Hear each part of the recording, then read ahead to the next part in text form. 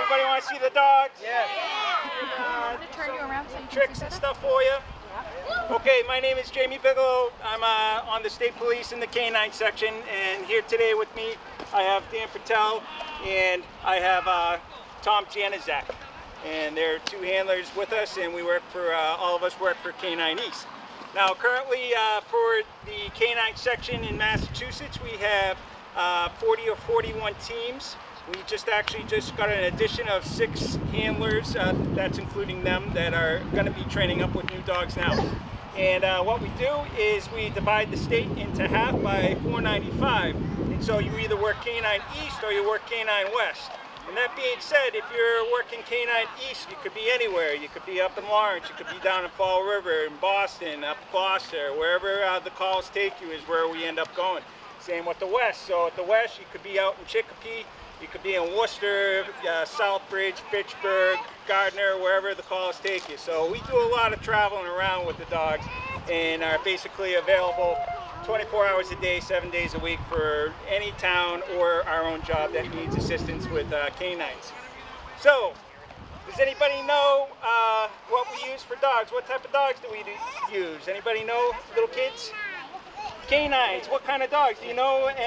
Are they police dogs? Yep. Are they Labradors or what kind of dogs? German Shepherds. Okay, we use a lot of German Shepherds in the unit, and then since 9/11, actually, everybody wants to have a canine program now, whether it's security, law enforcement, military, and so the high demand on dogs, and so it's very difficult to get dogs. And so over the years since 9/11, we've actually used a lot more of other breeds or mixed breeds. We use Belgian Malinois, which we have a lot of now. Now they kind of look like a shepherd, except they're wrapped a little tighter, and they have a short reddish coat to them. And then we use dogs that are kind of mixes that are called Dutch Shepherds. We have one of them today, K9 Nico. And those are the major breeds that we use. Now we used to run bloodhounds. We don't have any bloodhounds right now, and we used one of the handlers really liked the Rottweilers, and so we had one guy that had 1 or 2 or 3 Rottweilers through his career. Now, what do our dogs do? Can anybody tell me what the police dog does? What are his jobs? Does anybody know? What does he do? Chase bad guys, yes. So basically the dog can be used for tracking, and the dog will use his nose, and he can go and find a person that has left the scene. Now, they're all trained in multiple areas, and so through our basic patrol class, they're trained in obedience, tracking. They'll do evidence recovery, which is human odor is on an object, a gun or a knife, and they can find the object. They're trained in aggression, and those are the major areas that we train them in. We also do like scouting, so if someone's hiding in the woods, we don't know how they got in there, the dog can use the wind and kind of find the person and float in. So now we're going to take one of our dogs out and show you a little bit of what we do in patrol class and stuff like that. And this is going to be obedience. Canine Nico is going to come out. Dan, how old is Canine Nico? Canine Nico is 5 years old. He is a Dutch Shepherd. He is a very good working dog. He has had a lot of success on our job, and he's very good with people too. So Dan is going to show you the obedience factor. Now, everything that we do with our dogs on our job stems from obedience. Now, you have to have control over the dog to have success and have the dog listen to you. So what he's doing now is he's doing some on-lead obedience with the dog. So wherever Dan goes, the dog's going to go with him, and he's going to follow him around. He's going to look up at him, and then he's going to do whatever Dan tells him to do. So if he stops, the dog's going to sit. He can tell the dog to down, and the dog's going to follow him at a tight heel. This is called the heel position that he's moving the dog around in right now. Now, why does he do all this? The dog does all this because he wants to be rewarded. And what's the reward for the dog? His ball. That's it. The dogs just work for the ball, and they do this in a positive manner. So again, we have to have control over the dog, and they do it because they think it's fun. So most of the tasks that we ask the dog to do, he does it because he wants the ball. He wants to be rewarded in a positive manner, which is usually playtime for the dog. Now Dan is going to do the same thing with Canine Nico. He's going to do some off-lead obedience with the dog. And again, it almost looks like he has a lead on the dog. The dog is stuck to his side, and he's going to move wherever Dan goes and look up at him. And again, he can do sits, downs. He can do distance work with the dog. He can lead the dog, pick him up, and the dog is going to do all of these tasks for Dan because he wants to get rewarded again. And again, the reward that he's going to get is a ball.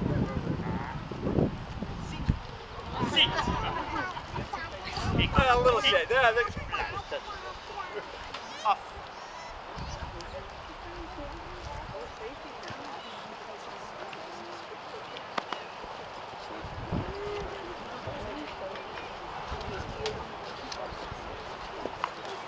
And there's this reward. Okay, a little round of applause for Canine Nico. So he's going to do one more little drill with Nico before he finishes. He'll play with him a little bit just so that Nico gets good reward time for his job well done, and he's going to do some tactical obedience. And this would be if we had to go into a more high-risk situation and lead the dog and go off to an area of cover and then call the dog up and move kind of tactically with the dog.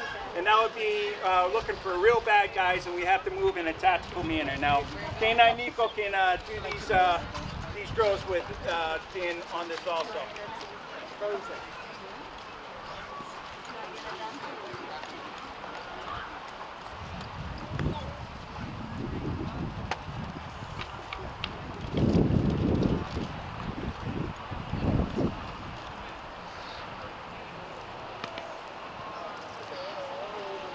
And he comes right up to him. And then he just waits for Dan to either move with him, or Dan can move away and then call the dog back up to him. And he can do all this off lead so that he can pay attention to whatever type of call we're at.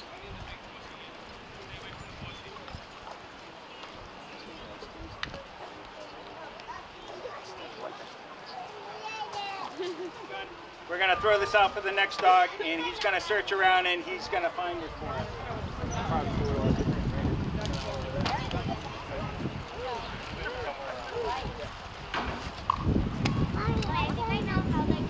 Okay, so how do we pick these dogs?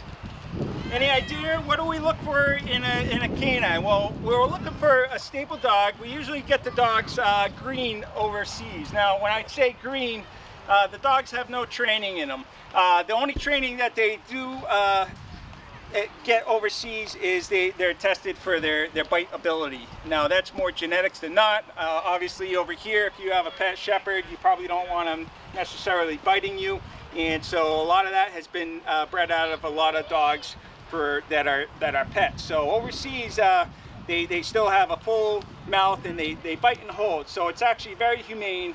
They're not ripping at you or anything. They're holding the person until we can get them. So that's one of the things that we look for. How old are the dogs when we get them? We usually get dogs anywhere. The youngest is probably 9 months, and then the oldest might be 2.5. We don't go much older than that.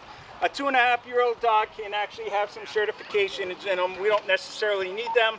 A dog that's 3 is kind of set in his ways at that point, and so now you might get some bad habits if you accept a dog that's 3 years old and you try to get them to do your games that you're trying to have them come up and use as a police dog. So we look for the dog's use of his nose. We want to see if the dog is going to be more visual or with his nose. And again, to reward the dog, we want a dog that has a lot of ball drive, and the dog that is really acceptable of the ball and kind of almost crazy out of his head to get rewarded. That way you know that the dog is going to perform tasks to accept that reward. So those are the main things that we look at when we first start out a dog. Now we have Trooper Janizak. Tom is going to take his dog Tank, canine Tank here. He's going to be put on an evidence recovery search, and so he's going to smell the ground and he's going to look for human odor. So a lot of the detection that we do is for human odor, whether it's tracking or finding evidence in the woods. The dog is actually finding human odor on that object. That is what he is looking for. So if it's in tall grass, he's just going to home into that human odor, and then he'll find that article.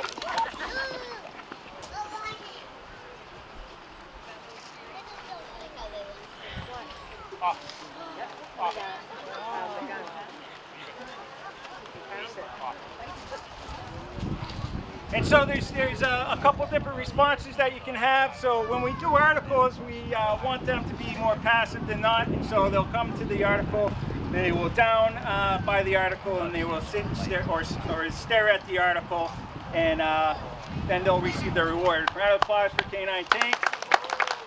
Now, one of the reasons that we do that, why we want a passive response, is because, again, we don't want a dog picking up a live weapon of any sort and running around with it, and then all of us have to run for cover.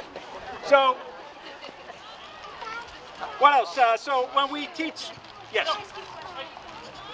What protection does a dog have? Do they have any? Yeah, I'll get to that later, but yeah, for protection for the dogs, we do have Mass Vesta Dog is one of the big organizations, nonprofit in Massachusetts, that provides ballistic vests for most departments in Massachusetts, and that gives the dog in high-risk situations a vest like we wear. So when we do, one of the other things that dogs do is they track. Now, who here knows about Charlie Brown, Peanuts? Has anybody seen Charlie Brown? Yes, yes. Okay, who's the guy that has the big cloud around him all the time? It's like dirt. Pigpen. Everybody know Pigpen? Okay, so that's kind of like what our dogs are searching for when they are going on a track or finding articles. So just imagine that big swirl is around all of us right now. We are constantly shedding our skin rafts off our body, and that creates the human odor. And along with perfumes and other bodily odors and oils coming from our bodies, we have our own scent picture. Each one of us has our own scent picture. Now the dog can be given an article, and he can match up that article to the person, and that's how he kind of tracks. So he can go to an area, catch that odor, and then he'll follow it through wherever it goes to that person. Kind of like Pigpen. We can't see it, but it's happening over and over again, and that's how the dogs work when it comes to tracking. It's kind of neat. So what we're going to show you now is another aspect of the canine program for patrol work, and that is aggression. And we're going to have Canine Tank come out here again, and he's going to demonstrate some aggression for you. Now, Dan Patel is wearing, that's just a sleeve, it's a bite sleeve, We also have bite suits that we can work with the dogs, and we also do aggression work with muzzles, and then we do some civil work with the dogs too. So, Canine tank's already queued up on Trooper Patel. We're waiting for a clear path. No accidents. Everybody's paying attention.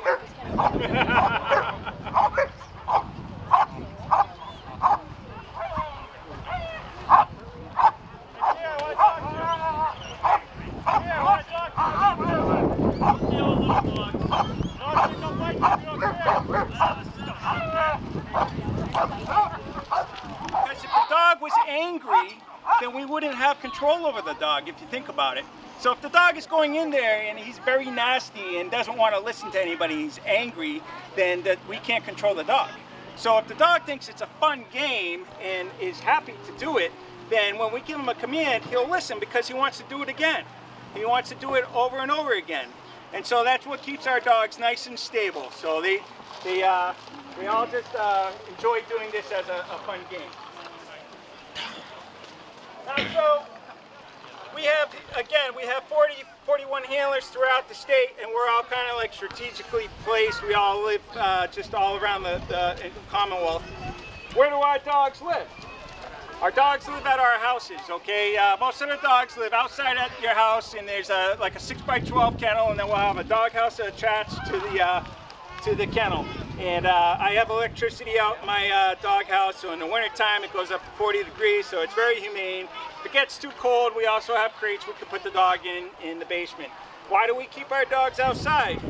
Most of us keep the dogs outside because it is the area in which we work mostly, okay? You want the dog to kind of be in his environment. Again, they're not pets, they are work dogs. So if we are tracking someone through a marsh in the middle of January and everybody's getting wet, you don't want the dog to be dreaming about sitting on the couch in front of the fireplace and not wanting to be out there doing his job. So if he's out there all the time, that's what he's used to, and he just wants to do those tasks. That's one of the reasons why they live outdoors. Now, so those dogs do everything with us, okay? If we go to court, the dog goes to court. If we go on details, the dog goes on details. And so that makes us very readily available for additional calls, too. You guys ready for, yeah. Okay, here comes Canine Nico again. And see how well he listens? Just hands right here, you can set hold in both your hands. Final warning, with some dogs. Look at that. It's high-flying Canine Nico right there.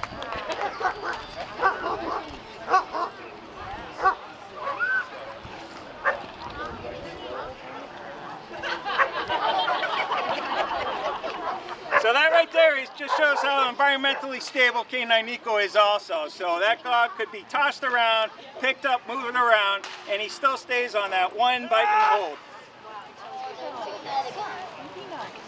Oh! Driving. Okay, so what he just did there is he demonstrated some more obedience with the dog. If he had to call the dog off of a send after someone, he has the ability to do that verbally. So the dog's going down, and you would think that he just wants to go bite, but he hears that he's not supposed to, so he downs quickly, and then he comes right back to him. Very good obedience with Canine Nico. So again, that's our foundation. It's all obedience, obedience, obedience, obedience.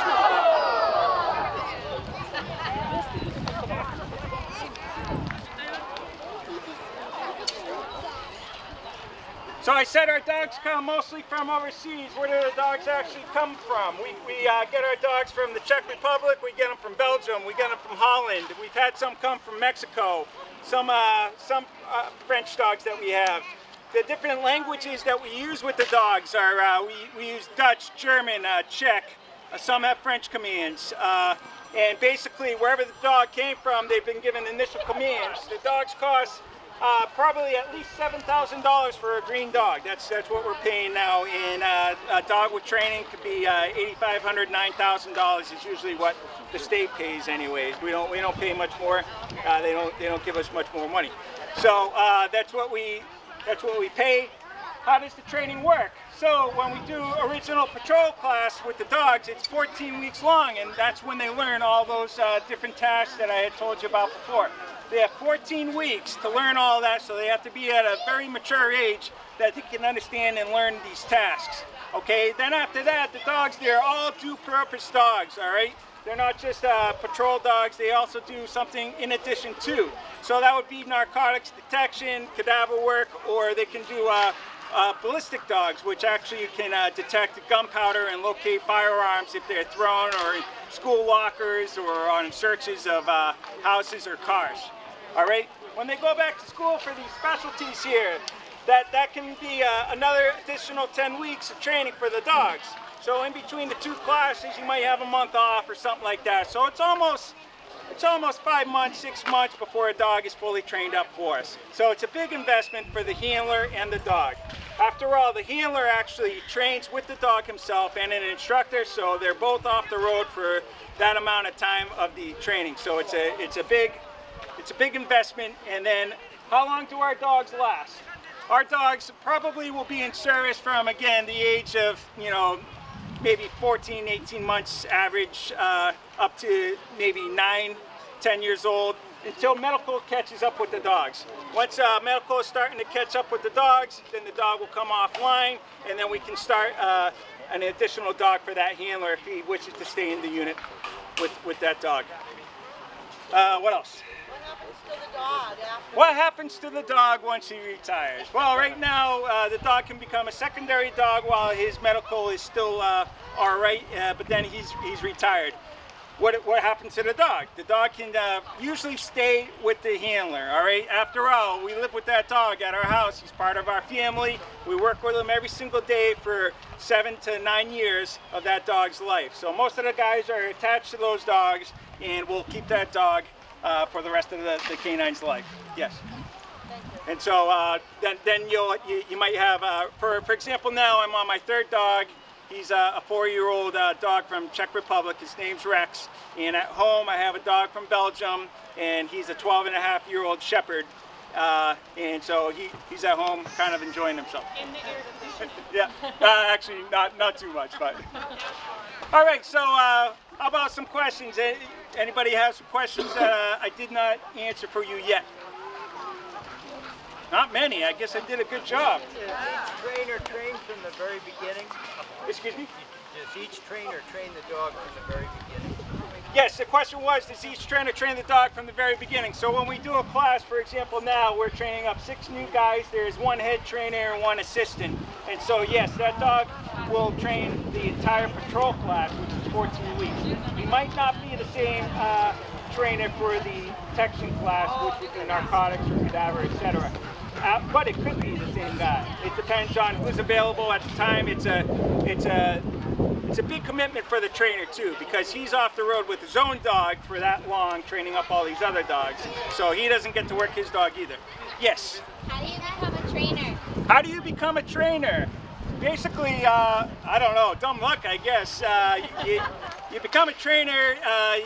The guys, I'm one of the trainers. If you show an interest in how the dog actually works and you want to make the dog stronger and stuff, you usually get interested. And so then there's seminars that you can go to, and then you can start assisting at training. Now, getting back to our training, once the dogs actually go through all these initial classes, they can get rusty just like humans. Humans, what are we? We basically are lazy if we don't keep up doing what we're supposed to do. So we actually are allowed to train 1 day a week with our dogs. So we don't have to necessarily work the road. We get together in a small group of about 7 handlers, and we do training with the dog, working on the different aspects. And so if you wanted to be a trainer, you would help out at these maintenance days also, until you have enough time in the canine unit to become an assistant trainer and then a trainer. What about just a regular handler like you guys? Yep, they're all just regular handlers like me. So they just learn through doing themselves. Probably the earliest you would become involved in training is 3 years, and then 5 years to become a full trainer. Anybody else? Are we going to see your dog? Yes, I'll pull out my guy too. We can break down a little more and ask some more intimate questions, but yes, I will pull out Rex so that he's not just sitting in the air-conditioned car, although he's probably quite happy. Yes, what's your question? Do the dogs get along with other dogs? That's a good question. Now, so it seems like to me, whenever we do calls, especially in the cities, these guys will actually back me up here. It seems like everybody has to bring their own dog out while we're trying to work and find the bad guy through the cities. That being said, we want to have a nice, stable dog that can actually work around other dogs. So the dogs really don't get distracted anymore. Some of our older dogs may be used to when our selection process wasn't as good. They can work by other dogs or other animals and continue on with the task that they are doing, whether it be tracking through a city, etc. Now, do they actually play with other dogs? Most of them don't. If you have other pets at home, you might be able to introduce them to them. These dogs here think that they're the alpha males, that they're the top dog, and so some of them might not be able to actually play with other dogs, but at the same time, they won't get distracted by them. Yes? Sorry, given what you just said, how does Rex get along with your they're cordial. So their kennels are next to each other. They don't necessarily run around with each other if I'm not around. Okay. How's that?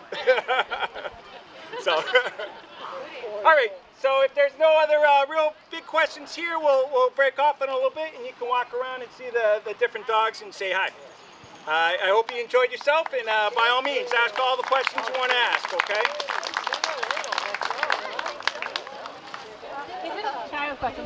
Is Yes. it ball for all of them? I mean, they all seem to have different balls. I mean, in terms of their character. So it could be anything for a reward for the dog, whatever works for them. Now, so when we do detection work, they actually use a wrapped up towel, and so it's different. And so depending on the task, they might have a different reward. But most of the time, it's something that's going to last, and it's something that. So a